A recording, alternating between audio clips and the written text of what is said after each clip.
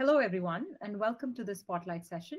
Our topic today is about how Rodan and Fields transformed its enterprise data platform with Confluent and Google Cloud. I'm Priya Shivakumar, and I lead product management for Confluent Cloud, specifically focused on customers with large-scale use of Kafka. I'm really excited to be hosting this session with Jason Mattioda from Rodan and Fields and David Sabater from Google Cloud.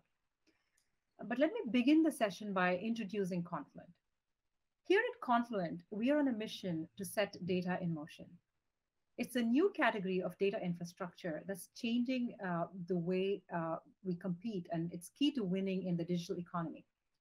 Across every industry, companies are becoming digital first, and large portions of their businesses are being defined in software as opposed to just being enabled by it. Every day, customer experiences are being completely reimagined. Requesting a ride through an app is way easier and better than calling a cab. Online shopping and omni-channel retail is changing the way we shop. And gone are the days of waiting in long lines at your local bank. The commonality or the common theme across all of these modern businesses is that they've truly mastered the art of harnessing real-time data. The data at these organizations is flowing in real time and is constantly in motion across systems, applications, and environments every time a customer clicks, types, or swipes. Delivering these experiences, however, requires a new way of thinking and comes with a new set of requirements for the data infrastructure. Traditional systems are not built for data in motion, and this is where Confluent comes in.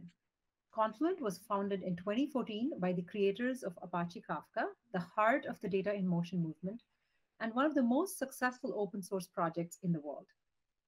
Today, it's used by more than 70% of the Fortune 500. At Confluent, we've built a differentiated cloud-native platform that is the industry standard for data in motion.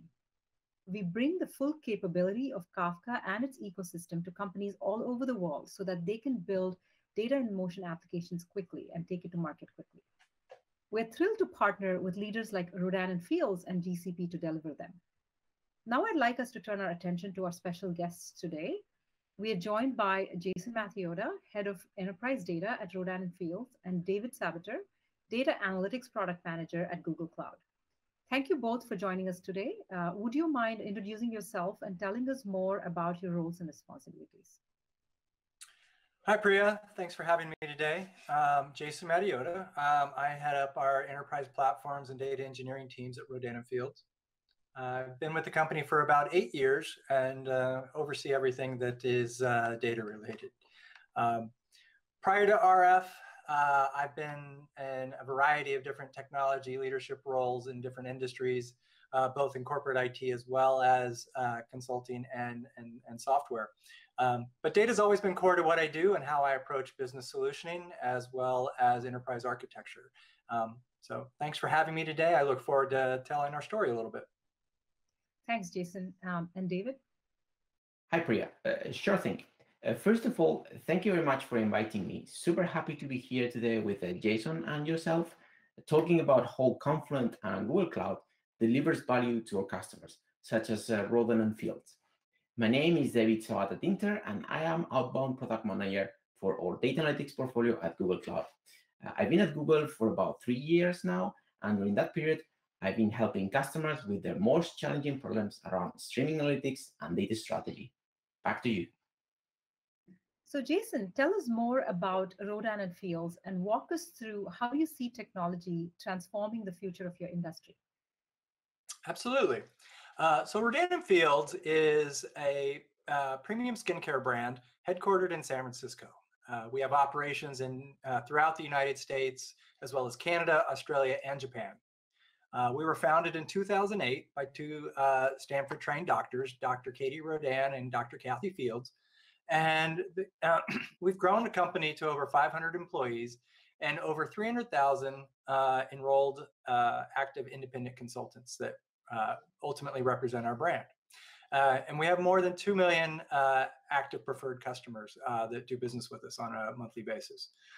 We operate in the direct selling channel. So those independent consultants are really the ones that are our sales organization. They're doing the marketing and the selling of the brand. We provide three main pillars to those consultants. We provide the brand, the product, and then the platforms they need to conduct business. And then when they have a sale, all those sales are placed through our commerce platform. We do all the transaction settlement as well as the fulfillment of the orders. So it's really the consultant's business. We're giving them the tools and empowering them to conduct that business. We have many similarities to large retailers or large e-commerce organizations when it comes to our technology landscape. But what's unique about our business model are those independent consultants, and they are on a monthly business cycle. So the last day of every month is like a Black Friday for us. It's our biggest day, sales day of the month. And so a lot of our performance engineering and scalability comes around how do we be more performant and scale on month end. And so that's kind of where we're going to go today with our story, is how we get data in the hands of those consultants as well as in the other systems that need to consume that data, especially during those peak times. So back to you, Priya. Fantastic. Thanks, David. I'm really excited to hear about the transformation that Rodan Fields undertook. And it's that kind of end-to-end transformation that's really required to harness the power of streaming data. It's more than bolting on an iPhone application or automating an existing process. And at the very heart of that transformation is data in motion. And according to IDC, 97% of organizations are already beginning to collect and harness streaming data. So continuing on that theme of transformation, David, how do you see Google Cloud enabling the transformation, and why, as the CIO of a company, I choose Google Cloud to solve some of my toughest challenges? Right. A good question, Priya. In my opinion, the most important aspect is to see the world from our customers and end users' perspective. But to be able to solve their most challenging problems first, you need a battle-tested platform as a foundation, right? And I believe we have that platform at Google, proven already with 9 products with more than 1 billion users each, powered by the same cloud technology we are offering to our customers through Google Cloud Platform, including data analytics services such as BigQuery, Dataflow, and BabSap, but also to our partners such as Confluent, hosting the managed services on top of that same platform. But that's not sufficient. We need to meet where customers are, and our vision is to offer a simplified, open, and intelligent Google Cloud Platform. First, simplified to remove the complexity and ensure peace of mind. You still need enough sophistication to drive continuous innovation through real-time analytics, scalability, and AI. But you get the simplicity of a highly automated, fully integrated data platform, having access, for instance, to one of the fastest and fully managed Kafka services with Confluent Cloud, hosted on GCP. Secondly, we offer an open data cloud with a persuasive ecosystem to break down data silos, to be able to respond at any time and to keep discovering new insights with every type of data, including Google's own data assets, while at the same time being able to deploy anywhere with a strong integration with open source frameworks such as Kafka. Finally, intelligent to make customers' data their most valuable strategic asset by democratizing insights with a secure and scalable platform with built-in machine learning, but also deploying, evaluating, and using more ML models with fewer lines of code, used by streaming analytics pipelines with Kafka in Confluent Cloud, for instance. I hope that answered your question, Priya. Back to you. Great, thanks, David. So a strong developer platform and a complete ecosystem with native integrations is critical to be able to make these event-driven apps, to take these event-driven apps to market quickly. So you might be wondering, what are some of these event-driven apps, and what are some examples? How does that apply to your industry? The examples that we see are very varied and innovative. To name a few, there's inventory management in retail, there's connected patient records in healthcare, real-time fraud detection in financial services, and advanced navigation in the automotive industry, and so on and so forth. Jason, could you share some examples of how real-time data is being used at Rodan Fields and who uses it? Absolutely. For us, this was definitely a data project, but our transformation, it was part of probably a multi-phase or multi-year digital transformation that I think a lot of companies are going through. We started by just moving some primary applications to the cloud. We knew we wanted to get out of our traditional data center, move to public cloud, and we landed on Google and had a great experience working with them early on to move our SAP application and workloads, and then move our e-commerce application workloads. And then at that point, we really were the strategy started to reveal itself that we should really rebuild our data architecture, and that was also not only to modernize and be able to achieve some of the business benefits I'll get to, but just to continue shifting out of our legacy footprint in the data center. We had large bare metal database servers that couldn't migrate to the cloud. It was going to be very challenging to migrate those to the cloud, as well as what a lot of companies probably still live with today, which is database replication, replica after replica after replica, data hoarding, and then batch interfaces. A lot of batch integration, and so we just had this ball of twine that we call, our spaghetti ball that we referred to as our Achilles heel. That was, at the end of the day, no matter how agile we thought we were or how much we were trying to improve front-end experiences, we had this back-end Achilles heel that was slowing us down, which was our data architecture. And we knew we needed to change that. And so an event-based architecture was where we landed. We didn't see any other way, and we landed on Kafka as the platform that would help us do that. But we're not the largest technology organization in the world, and we knew that managing Kafka not only would require some expertise that we didn't have, but also that wasn't the wisest choice where we wanted to spend our money and our dollars. So Confluent became the apparent solution for that as a managed service provider, being able to quickly spin up and manage our Confluent and Kafka clusters for us, as well as provide and inject that immediate kind of subject matter expertise and the technical expertise that we needed to get going and achieve our goals. The problem that we really were setting out to solve was not only just replacing a data architecture, we had to have business value.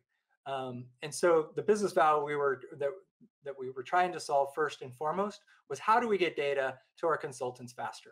As I mentioned, on the last day of every month, it's a really key time for them. They're trying to close sales, as many sales as they can, and then enroll future customers. And for them, it's it's that last day of the month. They have till midnight to get everything in, and they need data to know how to operate. In the old world, it could take anywhere from 30 minutes to an hour or more for a transaction occurring on our website to the time that a consultant could actually go into their back office portal and see that data and know which actions to take next. So now, we were able to, what we focused on was, how do we get that data to them sooner? So now we're able to replace that. We can get accounts and order information almost real time, sub-second movement of data across our platforms. And then even on the data that requires more contextual or transformation, maybe it requires aggregates or KPI calculations, we're still getting that data to our consultants sooner, and also to our business partners internally, just using the power of BigQuery and Google Cloud and other modern data technologies that surround Kafka. So it's been a great experience for us from both the Confluent side as well as the GCP side to achieve some of those business cases. We've also replaced how data flows real time throughout internally in the organization. So we replaced our data warehouse. We now have a data warehouse that updates very frequently versus a couple times a day, which is where we were. We have data flowing to our CRM platforms for and triggering more action-based customer targeting. And where we're really going next is, now that we have the data architecture replaced, we're going to build on this platform. We have a roadmap to move us more into headless, seamless commerce and be able to do commerce anywhere. And that's all going to be driven by microservices and the data layer that we put in place through this project. So looking forward to some of the things that we can do with this new platform. How exciting, especially going from 30 minutes to some seconds for order processing. I think it's always great to hear about these use cases. Now let's switch to your partnership with Google and Confluent. What was Rodan and Fields looking to achieve, and why did you choose to partner with Confluent and Google specifically? A lot of it was, as I mentioned before, some of it was just who showed up as the best partners. So it was the technology was a part of it, but who understood the problem we were trying to solve, who had a vested interest in wanting to help us and got excited about trying to solve these problems for us. Like I said, we're not the biggest technology shop in the world. There's bigger problems to solve out there. But we didn't hear that from Google or Confluent. Both wanted to help us be successful and help us not only achieve the benefits of their platforms, but help us really solve our business problems. We really felt that they cared. For Confluent, it was more of that managed service, especially that started the relationship. I knew that we couldn't do this. It wasn't a wise choice where I wanted to put my dollars. I wanted to leverage the expertise for the administration and of the Kafka platform. And so I found Confluent the best choice for us to do that.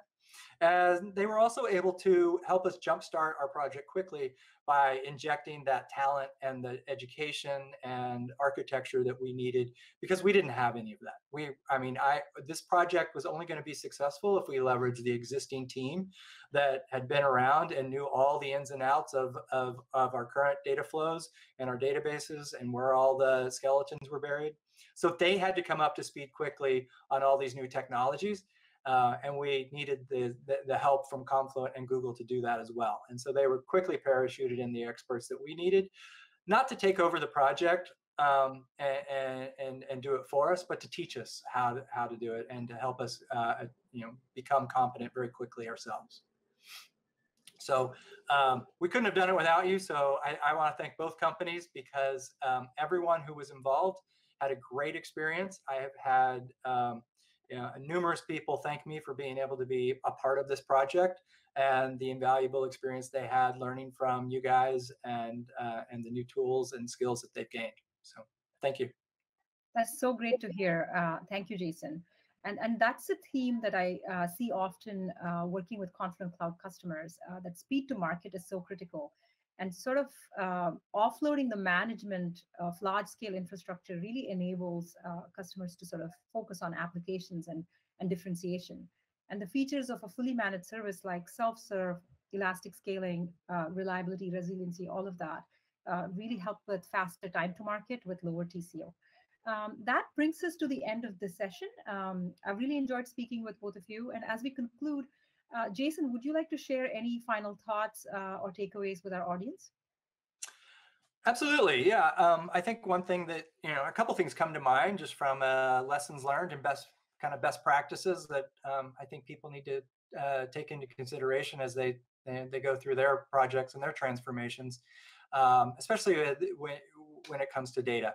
I think the biggest thing and the first and foremost thing that has really revealed itself to us and will be an ongoing initiative at Rodan Fields is maturing our enterprise data governance program. When you move from this batch-oriented world to a real-time world, there's no time, literally, in the data latency to cover up your data quality and data integrity issues. So you really have to have the foresight of how systems and your business processes are outputting data, because that's the data you're going to have to work with if you want to present it real time. Sure, you can clean it up and you can patch it up, but anything you do to touch that data is going to incur some sort of latency cost, and we wanted to avoid that as much as possible.